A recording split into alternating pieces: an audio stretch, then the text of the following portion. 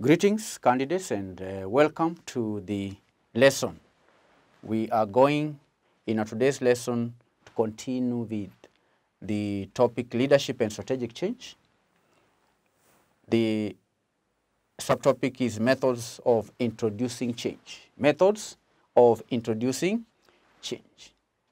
Now, candidates, it should be remembered that the degree to which employees are prepared for change is influenced by the degree to which they are convinced that change is necessary. And there is indeed a correlation between the level of change readiness and the successful management of change. In today's session, we are going to study methods of implementing change or methods of introducing change. The first method is known as chartering.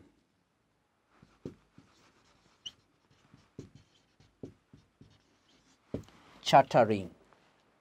Now, the chartering is the process by which the organization defines the objectives of change. It defines the scope of change and also the way people will work with one another on the change program. So under chartering, the change manager should be able to do what we call boundary setting. Boundary setting. Boundary setting. What does that mean?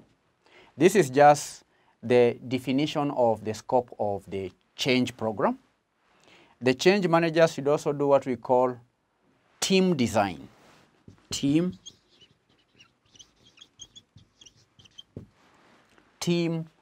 design. Now, team design is the definition of the roles, the responsibilities, the norms, and ground rules for teamwork. Because change can only be effective if there is teamwork. No single individual can implement change. For change to be successful, there has to be a team working on the implementation of the change program. And there has to be definition of the roles, the responsibilities, and including the ground rules under which the team will operate. So this is one way of implementing change, chartering. The second method is known as learning. Learning. Now, candidates, how managers develop, how managers test and redefine ideas through experimentation is what we are calling learning. There has to be discovery. There has to be discovery. What do I mean by discovery? This is just the data and information gathering to define goals of the change program and means of achieving the objectives. So, discovery. There is also the element of experimentation. There has to be experiments that are carried out. This includes testing and refinement, as well as the means of achieving the objectives that are set up. Learning. The third method is mobilizing. Mobilizing. Now, mobilizing is the use of symbols, is the use of metaphors, symbols, use of symbols, use of metaphors, use of symbols, use of metaphors, use of stories, the change managers should come up with stories. And what is the purpose of coming up with symbols? What's the purpose of developing metaphors and stories? The purpose is to engage the hearts as well as the minds of the people who are to help in the implementation of the change program. There has to be metaphors, there has to be stories, there has to be symbols that are used at the mobilizing stage.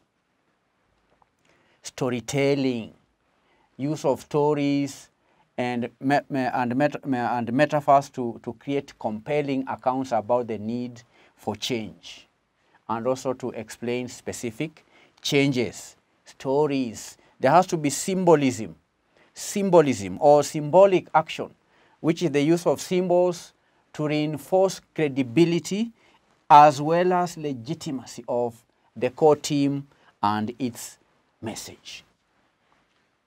That is the third method. The fourth method, realignment. Realignment. Realignment is a series of activities and actions that are aimed at reshaping the organizational context, including the definition of roles and also reporting relationships, as well as new approaches to monitoring, measurement, and compensation. When implementing change, it's important to have a process of doing what? Realignment, which is putting in place activities that will help in monitoring, redefining the roles, having communication channels being realigned, and so on. So under realignment, we may have the change managers may have to do a job descriptions,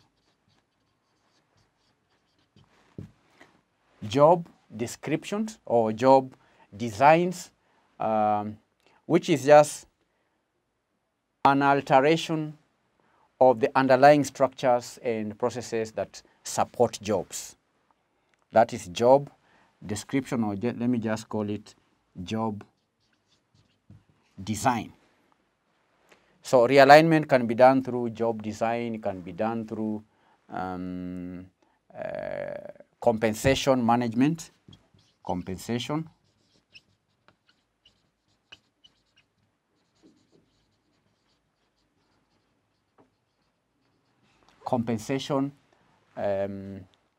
management, or even performance management.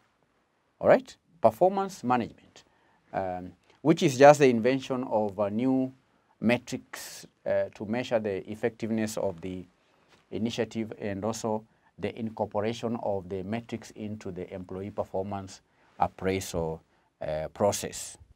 That is performance management. Performance management. So these are some of the methods of introducing change. They are not the only methods. In our today's session, we've discussed 4: chartering, learning, mobilizing, and realignment. I will stop at that, but before that, before we take a break, you can have an assignment.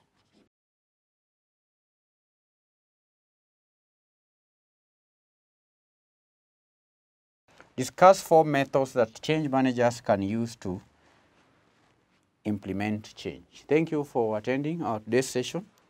God bless you. Bye-bye.